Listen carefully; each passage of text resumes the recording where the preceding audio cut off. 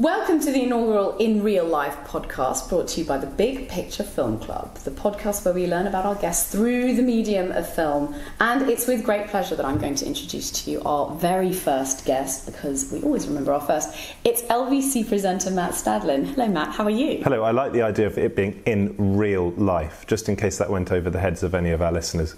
Real, R-E-E-L, absolutely. Very good. Thank you very much. It's great to see you here. Are you okay with being on the other side of the microphone, as it were, and being asked the questions? Slightly nervous about that. You're nervous about it, or I'm nervous about it. I'm the one who should be nervous about it. Although, having said that, when I'm on LBC, I have to give my own view on things. So it's not just asking questions of listeners who call in, who have the courage to call in. It's also telling them what I think, and with any luck, provoking them into calling in. It's a sort of double-edged sword there, because you obviously need to accept other people's opinions and welcome them, but at the same time you'll have your own, naturally.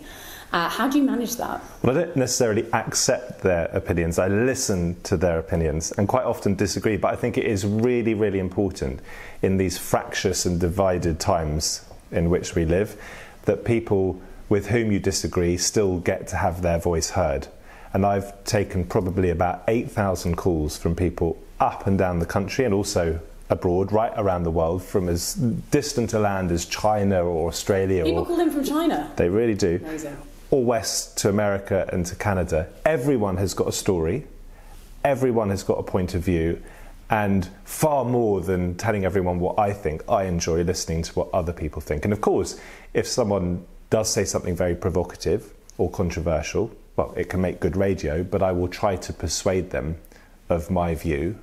But essentially, it's about listening to what you think, what other people think, and I find that really exciting. And how do you deal with with managing the time? I mean, your slot is it from 1 to 5? It is from 1 till 5 in the morning, unless I'm stepping in for one of my esteemed colleagues during the daylight hours. So this is the middle of the night for you. This is the middle of the night, but we have an extraordinarily wide audience base. So we can reach across my 2 weekend shows up to nearly 200,000 people when it's going really well. And that's quite an audience, isn't it? There are a lot of people who are awake at that time, surprisingly. And perhaps less surprisingly, a lot of people who want to listen to the radio, because those quiet hours are some of the most intimate. In a way, it's what radio was made for, companionship. People love conversation. People love to listen to other people while they're doing what they're doing. And that may be tucked up under the duvet in the dark winter nights, or it may be keeping the economy ticking over by driving an Uber or a black cab, or doing security for a company in a big building. So I love servicing those people, helping them to feel part of Britain's conversation. Thank you very much. Keep doing it. Let's talk about Are you listening? Your career, do you ever listen, Jules? Come on. Do you ever? I get it on catch up. Okay. Promise, I do get it on catch up. Come on, I've mentioned to you before that I've heard some of your shows. But as a young mum, a young parent, when your little boy is awake in the middle of the night, that is the time to tune. Oh God, okay. That's not good for my audience figures. I'm very pleased to hear it though. When the next one arrives, you'll be hearing from me. Please. Don't you worry. But let's talk about your career. So you kind of caught our attention initially with your first series for the BBC called 5 Minutes With, which had you out in front of the world's most recognised faces. You've written for The Telegraph, The Spectator, you hosted sellout live interviews across the country. And most recently, you've been with LBC for the last 2.5 years. So let's talk about 5 Minutes With. There's a long list of celebrities there that you've interviewed. 219. 219, huge list. More if you count Mitchell and Webb, for example, or Armstrong and Miller, where I interviewed 2 people for the price of 1. And Sesame Street, I noticed. Of course, Sesame Street. 4. Or 5. Yeah, Big Bird. Let's not forget Big Bird. So how can anyone forget? And Elmo, who told a joke that went right over me. Unfortunately, I was humiliated by the sense of humour of a puppet. Damn, I haven't seen that one, but I must catch up and see that one. So you, amongst those 219 interviews, you've got a good list there of film stars. Everyone ranging from Danny DeVito to Juliette Binoche, Michael Gambon, Juliette Stevenson, Paul Bettany, Fiona Shaw, Patrick Stewart, Richard Grant, to name a few. Not necessarily from that list, but from the people who have been kind of in the film industry, actors or directors or writers. Has anyone sort of has anyone impacted you in a way that's been very memorable? Well, I try, as we all do, not to have too many regrets, but one regret for that series was that I didn't manage to interview the great dames of theatre and film. Okay. So Judi Dench and Helen Mirren and Maggie Smith. I assume she is a dame, of course. These are unbelievably brilliant actresses, and I would have loved to have met them, and still hope to one day. But I did do a lot of the nights. So Sir Ian McKellen, Sir Patrick Stewart, Sir Ben Kingsley, Sir Michael Gambon. And it was a great privilege to be in their company. Michael Gambon's hands, in case you hadn't noticed, I mean, mine sadly are rather stubby. But I've never seen him in real life, so... But he has these wonderfully long, elegant fingers, which are probably part of his success, because hands can be so expressive, can't they? And one of the things that also struck me about Michael Gambon is that he hangs out with black cab drivers in a little cafe in London. He's like a man of the people. And he came up, I don't know whether he came up the hard way, but he came up in an unusual way. And he's just a fantastic actor. So talking to him about his craft, about his trade, brilliant. Someone that I think is particularly special is Juliet Stevenson, who was in, I think, Truly, Madly, Deeply, alongside the late and great Alan Rickman. And she kind of gave me a masterclass, both in that 5 minutes with, but also when I've done 2 live events with her, about what it is to be an actor, how she does what she does. For example, how do you show grief on screen or on stage? Like what does she tap into? Does she have a reservoir of personal experience that she can access?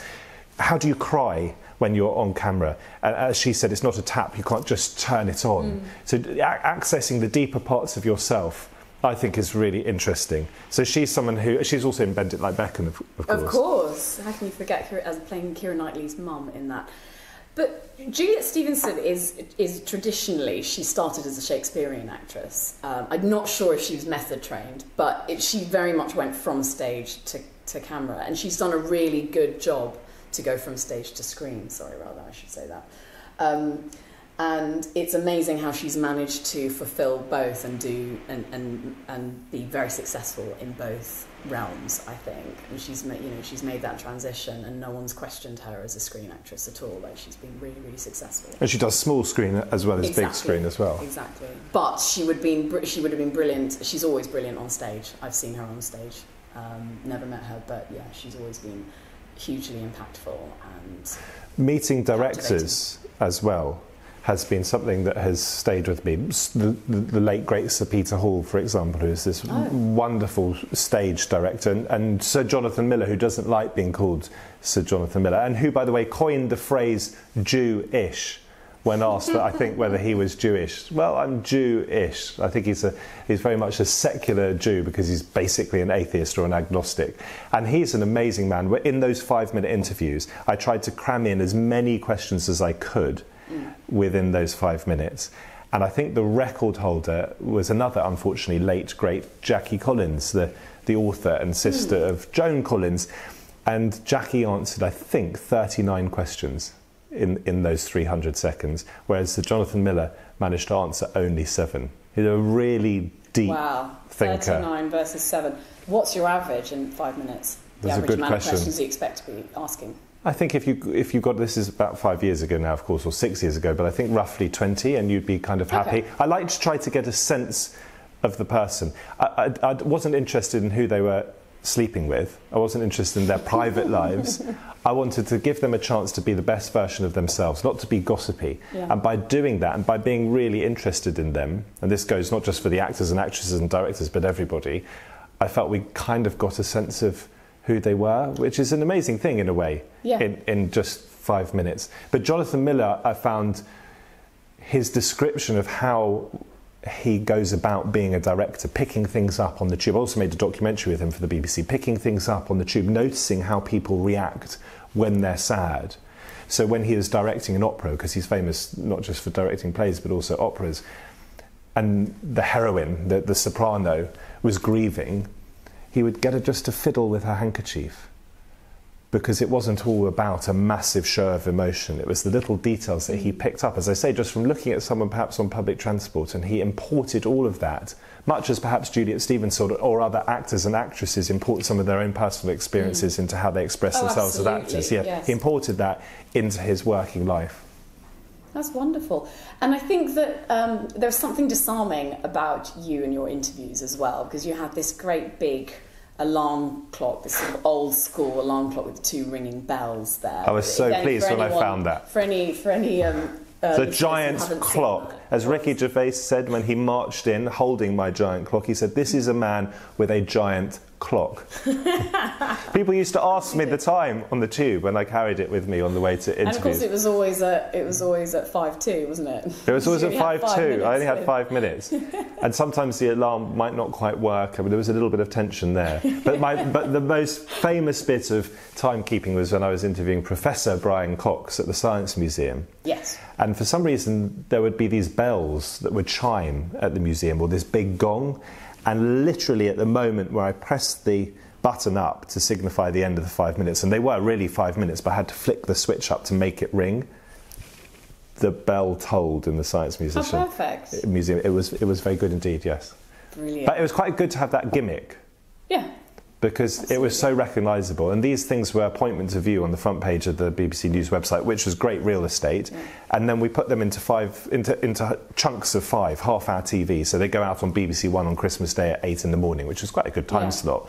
And they'd regularly go out on the BBC News channel. So they reached a lot of people, and people would come up to me sometimes and say, "What's the time?" Or, "Look, there's 5 Minute Man," which I'm not sure is the best thing to be known for. Yeah, exactly. Yeah. That's enough of the double entendre or the innuendo. Yes, moving sort of. But it did give me an idea of time. Like, I think I have a fairly good grasp of time. So on my LBC shows, right at the beginning, if there was some dead air towards the end of the show at sort of quarter to 5 in the morning, and there almost never is anymore because I've got a loyal listenership, and I think I'm quite good, blowing my own trumpet just for a second, at persuading people to call in and to take part in conversation, because I think they feel that I listen to them and I'm interested in their points of view, which I am, and which, by the way, has been quite a brilliant thing, having spent so many years interviewing celebrities, now interviewing people like you and me, just men and women on the street, and hearing what they've got to say. I think that's one of the brilliant things about LBC. But I know my way around a clock.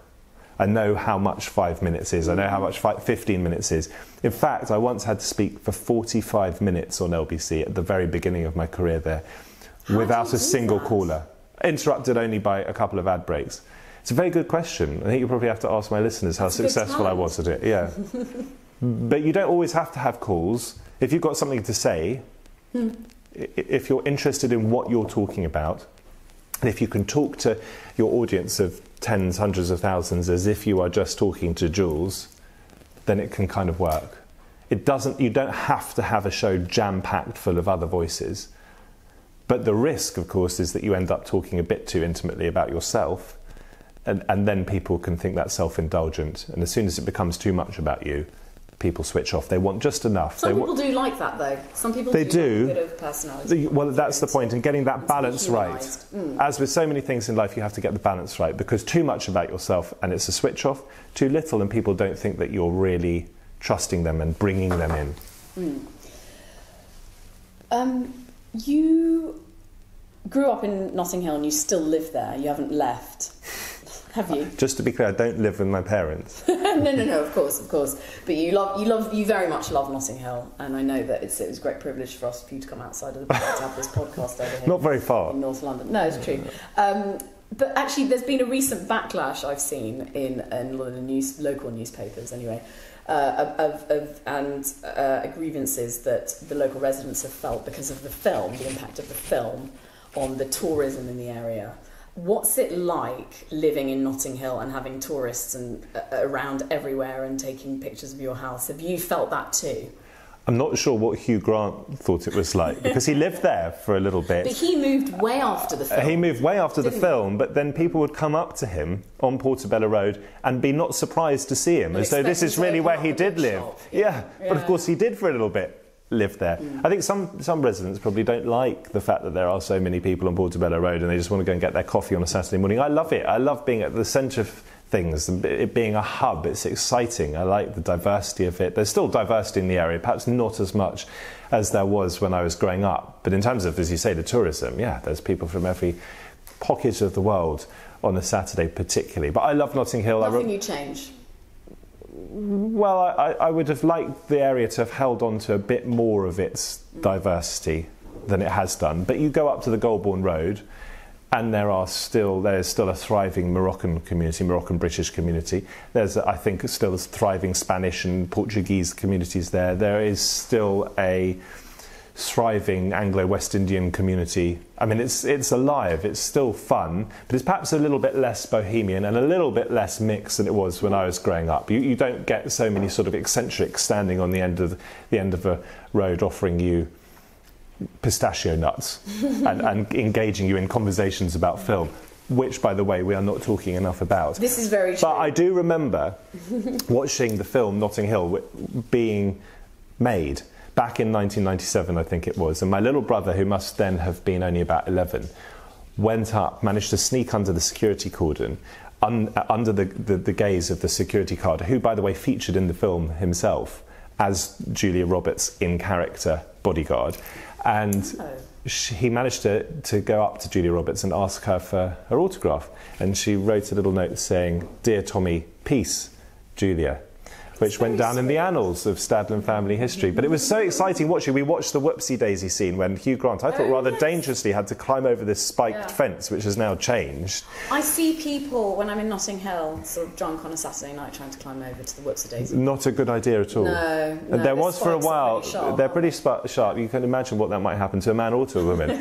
But for quite a long time, I think there were sort of film tours around the area. Anyway, I have to say, back in 97, as a 17-year-old, a long time ago, sadly now, it felt like an exciting place to be. The attention on the area. People would sort of get out of black cabs at what used to be 192, the restaurant there where I made the coffee for a little while, just to be seen in the area. It's not quite like that anymore, but it was good fun. And it was a fun film, wasn't it? It was. I watched that film in the coronet. It ticks a lot of boxes, and I think everyone, someone who's ill, hungover, young, old, everyone. It was feel good. It's a feel good film. I watched it in the Coronet, which was featured in the film, and so when we saw ourselves as an audience, when we saw the Coronet featured in the film, as we were watching the film, this is all very meta. In the Coronet, we all gave ourselves a round of applause. Growing up. You're telling me about growing up watching Notting Hill. I still haven't grown up, Jules, you know that. What films inspired you, or is there any film that particularly resonates with you and gets you thinking about your childhood, reminds you of your childhood? Well, one of the great films I watched when I imagine I was still a teenager was Les Miserables, which is not the musical, but it was a twist on the Victor Hugo story, but about Jews escaping from the Holocaust, and that left a very deep impression on me as someone with Jewish roots whose grandparents on my father's side did escape just that. But I think more than any one particular film, and I love thrillers like Harrison Ford's movies, The Fugitive and Patriot Games. Okay. I loved Indiana all that. Indiana Jones? Not as much, but a bit, yes. Okay. But so you like the slightly more political, sort of politically charged kind of thing? Well, I like the thrillers just for a bit of escapism, and then films with a political message with a small p, because I think if a film is too overtly political, it can lose you. The films that are really strong politically are the ones whose messages are not laid on necessarily too thick. But more than any one film growing up, I think what I remember most as a most special thing for me was that after my grandfather died, who had been a concert pianist and premiered the Webern variations in pre-Nazi Berlin, I think, in the 1930s. He was Viennese. When he died in 1996, for about a year, my grandmother and I would go to a classical music concert every week, because until he died, right up until his death, pretty much in his mid-80s, my grandmother Heidi and him, would go to watch go to a classical music concert about 4 times a week. So I stepped into his shoes, not 4 times a week, but once a week. And I loved doing that with my grandmother, who was my best friend at the time. But then we thought, actually, hang on. Let's trade the classical music concert for the cinema.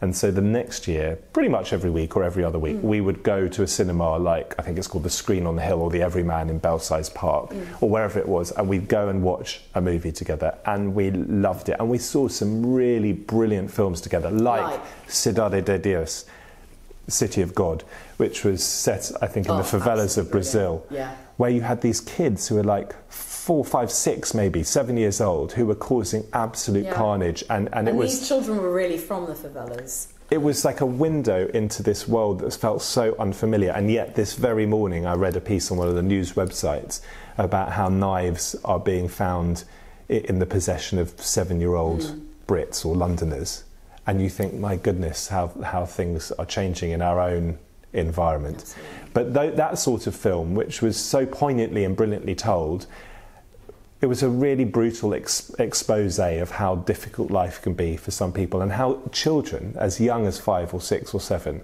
can end up doing so much damage. It was rather like, what's the famous book about? I've forgotten the book. What is it called? You know, where they go and hunt the pig. Oh, Lord of the Flies. Yeah. It was in a sense an echo of Lord of the Flies, the famous book. Yes. A question about carnage, but also, can children be bad? Yeah. And what does it take for children to act in bad ways? So I found that as an example of a film that I found. So I love films that really ask us to ask questions of ourselves. And what topics and themes would you like to see explored more in movies? I mean, I know on your LBC show, you address a lot of socio-economic, political issues. Is there anything, because how important do you think film is as a tool for social change? I think it's important. I thought it was really interesting for this year's Oscar seasons that a lot of the films were maybe directed by a female director in some cases, or very much about female issues, female empowerment. And it may or may not have been a reaction to the Me Too movement, because some of these films no doubt were in production or being thought about for years, predating the Me Too movement. But you think of something like The Favourite, of course, which was to and it was to an extent about lesbianism or being a gay woman. And I think it's very important that things like that are explored, and that there are more roles for women, and that women's issues are explored. If you think about Roma, which really swept up at the Oscars, the lead role is a woman there. So I think it's important that issues and experiences are explored. I think it's also important that there are roles for women. If you think about even Shakespeare, how many genuinely powerful female roles are there in Shakespeare? Not very many. Something I've talked about with Juliet Stevenson in the past is how there haven't been traditionally enough roles for women after they get beyond a certain age. I think that might just about be starting to change, and that is now being reflected in the movie industry, probably reflected in Hollywood. But it is also important to say that for a film to be successful, it can't just take an important issue and hit you over the head with it. It has to be a compelling story, and it has to be compellingly told and delivered. And a film like The Favourite, which I thought was an important film and I thought was beautifully shot, for me, I didn't think, and this is very personal, of course, for me, I didn't think that the storytelling was good enough. It didn't grip me. It didn't kind of pick me up out of my seat and shake me. What has picked you up out of your seat and shaken you? You're going to laugh at me. You'll probably mock me, Jules, but films like the Marigold Hotel films. The best exotic Marigold Hotel. I thought, see, you're laughing. See, I was laughing and crying. And in the second film particularly, I was in the cinema with my wife, and I was crying almost all the way through. A man who can be vulnerable, well, it's things that are perhaps what is more. It about it well, it's things that are more surprisingly engage my emotions than the obvious. Where it's not laid on too thick, where there is a poignancy about it, where it really is somehow a window or a door into these. It's about the poignancy of old age, and about how you can find love and companionship in old age. But there was also so much humour. A really great film for me is often one where you can laugh and cry in equal measure, and it doesn't have to be obviously sad to bring the tears to my eyes. I thought it was brilliantly acted as well. If people are really inhabiting the parts that they play, think of Bill Nighy and I think Judi Dench in those films, or at least in one of those films. They were so brilliantly done. The other thing, by the way, that I loved about it was the atmosphere and the ambience. And you get quite a lot of that in films that are set maybe in the Midwest or in the Rust Belt in America. A film that transports you to a different part of the world where you really feel part of the landscape. An example of that, by the way, and this isn't film, this is television. True Detective, the first series of True Detective. Oh, it's brilliant. Because it's, I think, set in Louisiana. Yeah. And the third series, by the way, Woody was set in Harrelson and Arkansas. Matthew McConaughey. Exactly. The third series set in Arkansas. You really inhabit that space. You're dragged into it. Mahershala Ali. Genius. He's fantastic. He's won 2 Oscars now, yeah. 3, I think. Has he won 3? He's won Best Supporting, yeah. Well, he's just an extraordinary actor. And so Marigold Hotel, because it was so believable where it was set, I hope it was actually set in India. It was set in India, but it was filmed, I'm sure, filmed in India. It was just deeply compelling. Something, I'd like to know something that you really recommend that you've seen really, really recently. I don't know how to pronounce it, to my shame, but Capernaum or Capernaum. Capernaum, okay, yes. I think directed by... directed by a Lebanese director. Yeah. Certainly set in Beirut. I don't know whether it was filmed in Beirut. And it was filmed in Beirut. Apparently they found a real-life young boy Syrian refugee. They did. And they turned him into a star. And Zayn Al-Rifa, he was 12 or 13 when it was filmed. It's a homemade film. Her Nadine Labaki's husband was actually the producer. I was just rocked to the core by the sheer brutality of it, and by the hopelessness of it, and by the destructiveness of it, and about the suffering of and the bleakness experienced by kids, for God's sake, in the contemporary world. Zayn Al-Rifa, again, is a child, a bit like the children in City of God. He was just a Syrian refugee. He wasn't an actor. So he was and his actual name is Zayn, the actor. In fact, that's his real name. Here was a film that wasn't hitting you around the head with an overtly political message, but just through your shared experience of what this kid was going through. Repeatedly, you were being punched in the face by the suffering he experienced. In the end, I just broke down because I couldn't believe that a child, and there are probably millions of children like this around the world, who are forced to go out and make money for their families. I mean, I saw it on the streets of South American countries in South America when I was 19 and travelling around there. But the fact that this was brought so powerfully to our minds, it just really, really rocked me. And I left that cinema wanting to change the world, okay? And I know that sounds naff, but I wanted to make a difference. I thought, how can I change things in a more impactful way than I can by having conversations on LBC? What can I do to help people, or to carry on that message, to do something? It's specifically talking about Syria. Not just Syria, whatever it is in the world. How can you make a difference when there is such a contrast between privilege and suffering? But I also left that cinema talking to my wife, who came out of it with a different feeling to me. Of course, she recognised the brutality and the sadness, but she pointed out and emphasised the hope and the goodness. Those were the things that made the biggest impact, I think, on her. And she was right. There is, in that darkest set of circumstances, unbelievable goodness and resilience shining through. And I'm not going to give away the ending, but there's hope. And that's really, really important to be left with, I think. Yeah, well, Shawshank Redemption, a very different film with Morgan Freeman. You sit through that film, and again, it is just relentlessly brutal, but it works as a film because it teaches you the value, or reminds you of the value of hope. Even in the most miserable circumstances, if you can hold on to hope, then you're still alive. So that's your latest recommendation for people to go and see, and I think it's a top tip. Absolutely, it's in Capernaum, and I think it's still in the cinemas right now. And you are bringing out a book at the end of the year. Towards the end of the year, at the moment in October. Can you tell us a little bit about that, please? This is a book called How to See Birds, and it is How to See Birds. No pun intended for the sexists out there. This is actually about the flying birds. With wings. Wings and feathers. And how did this come about? This came about because as a little boy, I fell in love with the idea of bird watching through my uncle, who used to look after peregrine falcons' nests, and he took me up to the Highlands, and we saw golden eagles and we saw ospreys. So it's something I've always had, but sort of dipped in and out of. And then when I left the BBC and left my staff role there, I had more time on my hands, juggling my sort of portfolio career, writing my interview column at the Telegraph and then LBC, and I married 2 passions of mine, photography and bird watching, and started to take photographs of birds, and I taught myself sufficiently for them to be publishable, and found a publisher, and the publisher is now going to publish it. Phenomenal. And it is basically a book of my birds and my stories of how you can see and share everyday beauty around you. Let's all use our eyes. We look forward to seeing that, and that's out later this year. I think the launch is in October, is that right? Amazing, Matt, thank you. And finally, just before we sign off, 3 films that if someone hasn't seen, that they should see, that we've discussed today. So if we say most recently, Capernaum. Capernaum, The 100-Foot Journey.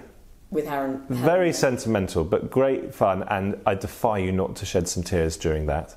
And that's about, it's Helen Mirren who runs a Michelin-style restaurant, and it's an Indian family who've been displaced from their home country and via other places in Europe arrive in, I imagine, the south of France. Certainly somewhere beautiful, rural French. Okay. And it's about the journey of this young Indian guy who wants to be a top chef. I'll leave it at that. Wonderful, lovely premise. Very inspiring. And finally, yes. Well, Best Exotic Marigold Hotel. Let me give you those 2 films just in case you haven't seen them. Not everyone loves them, but I did. Thank you very much, Matt. Thanks, Jules.